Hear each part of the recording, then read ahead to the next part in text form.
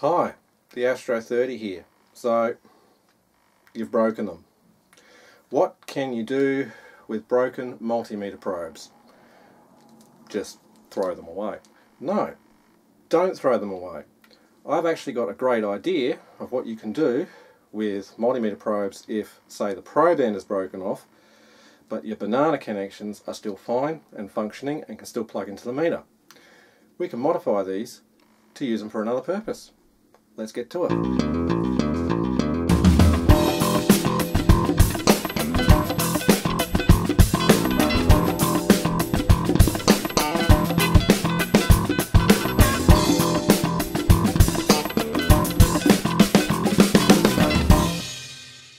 So I don't know how in the hell this happened, but this lead has actually been severed from the cable, like literally severed.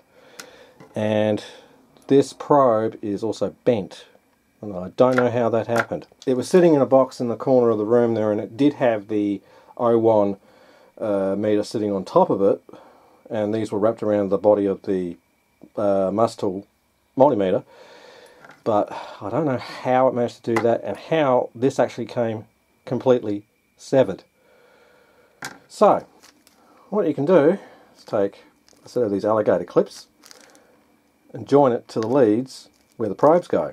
Because there are certain situations when you're measuring something where you need to clip your multimeter using alligator clips to a certain circuit to measure a voltage so your hands are free.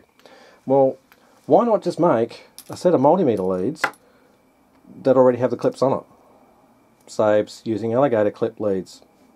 Just saying. So that's what we're going to do today. I'm going to somehow get these shielded insulation parts over the cable because it is pretty thick. I reckon it might stretch enough, but we'll soon find out as we're going. So here's the multimeter with the broken probes. I went to JCar and I did buy some Cat 3 rated test lead set. It's about 14 bucks. And these are rated at 10 amps. And the only thing about them is they're not right angled, they're straight. So they did have a $24 set that had the right angle on it, and they were Cat 4 rated. But Category 3 was what the original multimeter leads were, and that's what I'm going to be using. And for those playing along at home, the probes are a ProTech JCar Catalogue WT5333. Made in China, of course. And these should be standard fit, there shouldn't be any different type of connection here. Should fit just, whoops, there goes the soldering iron, just fits just fine. So, however, they are shorter, they're only about 600 millimeters long, but these come off. And you can lose them if you want. Standard banana plugs, even though it's actually quite an interesting design, they're actually insulated on the very tips. See, they've actually got plastic insulation on the tips there, and the actual banana connection is further down the shank. Comparing it to the old one, they're slightly longer, but that shouldn't really be an issue, I wouldn't have thought. No, it's not. It plugs in just fine. The only annoying part is they stick out like dog's balls. But that's what happens when you break things. So we'll just test that these leads work. Indeed, they work. We'll put that on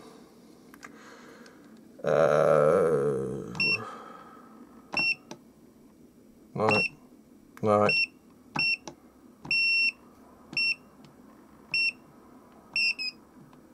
Right, continuity. Beautiful. Now, these bits do actually come off to reveal longer probes. Now the reason they do that is if you're going to be doing high voltage testing in high voltage circuits, that these help insulate the probe, especially if you're holding it like that, which you should never ever do, especially around high voltage valve circuits. Ask me how I know. Anyway, so now we're going to get into repurposing our old leads, now that I've verified the new leads are fine, and we'll go from there. Alright, so before I cut this probe off and shoot myself in the foot, I'm going to see how easy it is to get this rubber condom of this alligator clip onto the lead. So I'll take the alligator clip out of said condom. I'll move the negative probe or common probe out the way. I reckon it'll just fit.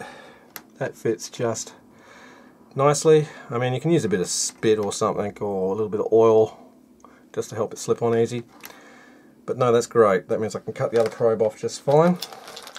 So I will take a knife and I'll strip back a bit of this insulation so I can get to the wire underneath.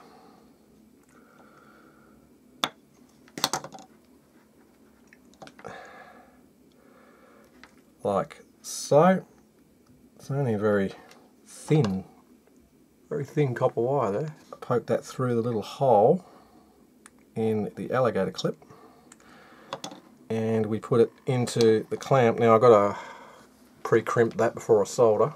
Some may argue that you should really pre-tin the wire first. Others argue just put it through the hole and tin and solder it at the same time. In some cases it's okay to pre-tin the wire. I need a proper crimping tool for this. Pliers are a pain in the ass, but I think that's all I'm going to get. Right, so I've got the pliers to hold it. It took me a while to get it because the thing kept moving on me. And my iron's currently set to 380, which should be plenty for this. Not that I can really see very well. Let me just move this light a little bit closer so I can shine some light on the surface, on the subject rather. So I use the pliers to hold the wire still for me whilst I solder it, and that should be well enough done. I shouldn't have to do any more to that than that. We end up with a soldered probe. So how lovely is that? Now that this insulation's heated up a bit, I will redo the crimp as best as I can. Yeah, that'll do it. It's still going to be quite hot. Now I can put the rubber condom, if I so can, back over the clip, which it doesn't really want to slide all that easy. So let's try a bit of spit. That might lubricate things enough. Yes, it does. It may sound dirty to you, but if you're the only one using these leads, you can always sanitize them if you want. It's not a great big problem, but that made it slide that much easier. Next time you could probably just use a bit of WD-40, but that'll be fine. I've got some of this rubbing alcohol antiseptic anyway. Gravity. Just spray it over that. Actually, that probably would help lubricate it too. And that's just gone in a cut on my finger. Ow, you mother. Oh, you. That stings. Oh, you bastard. See, I've got a cut right there. Ooh. Right, that's one lead done. Now, we have to do the negative lead the same way. However, some may argue, why don't you just straighten that? Yeah, but yeah. So I'm going to make these the same length by severing the connection right at the probe. Bye-bye. And I'll grab my negative lead. I might spray some of this antiseptic on here after I take that off, just to see if it helps it slide a bit better. Might make things a little bit easy because it's slippery.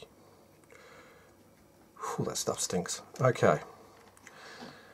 Whew, it stinks. Alright, so same thing. I probably took a little bit too much insulation off the last one, but yeah. Yeah. Let's see if that, yeah, that's enough. Okay. Twist the wires together. Oh, that one's a bit bent and mangled, so I'm going to have to straighten that out. just to make the insulation of the cable slip in there a bit easier.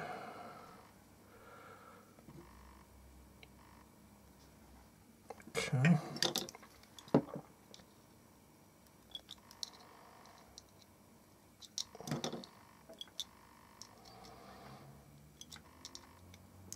Okay, now I'll get these pliers to hold it for me. Yes, probably work just fine.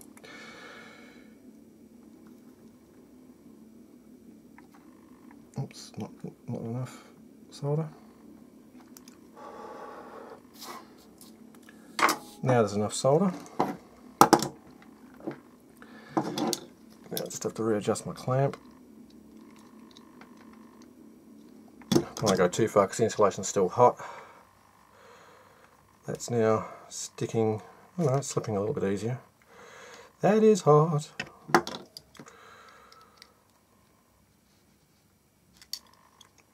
You bastard.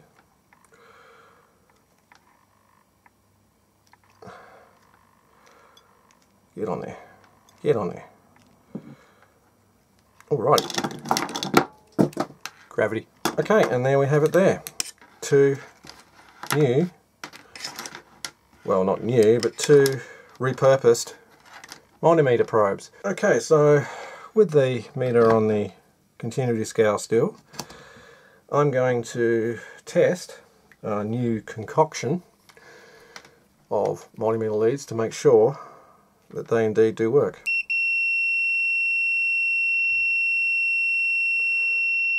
They do, but it's giving us a bit of resistance.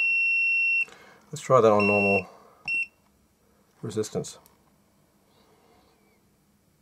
Oh, 0.2 of an ohm.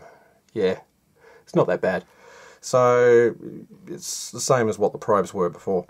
But we've got some handy dandy alligator clips. So if you ever break your multimeter probes like mine mysteriously did, don't throw them away, reuse them, make them into helpful clippy tools that you want to clip across a resistor and measure a resistive drop, or adjust the bias of an amplifier, or measure a DC output of an amplifier, etc. And these just plug in place of your normal multimeter connections. Now these are not going to be rated at the original Cat 3 that the probes are.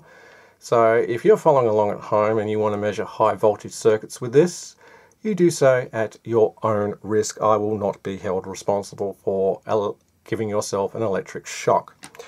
So please be careful. Anyway, I'm the Astro 30, and if you enjoyed this video, please remember to rate, comment and subscribe below. And you can always follow me on Facebook, and you can even support me on Patreon. The links are in the description as usual.